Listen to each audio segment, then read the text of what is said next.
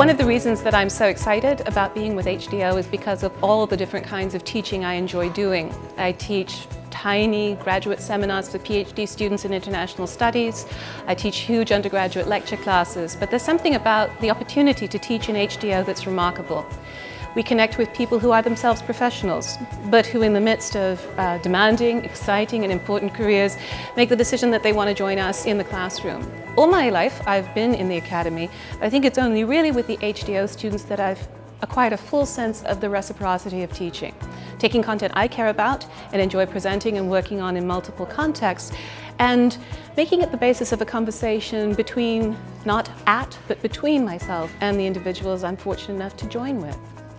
The decision to come back to school, as they say, to pursue an additional advanced degree, I think is always related to there being much that you've accomplished and still things that you want to do. Enrolling in the HDO program means that you will take classes across disciplines and fields. You will hone an original research project that will be mentored and responded to by 2 faculty members. And that capstone will be something that, at the minimum, will clarify your thoughts about where you are personally and professionally, and that's quite a lot to achieve to begin with. And at maximum will perhaps impact the organization for which you currently work, allow you to imagine it and or somewhere else in ever more resourceful and productive ways. I have great admiration for people who do specialized professional degrees, whether in business or in any other professional school.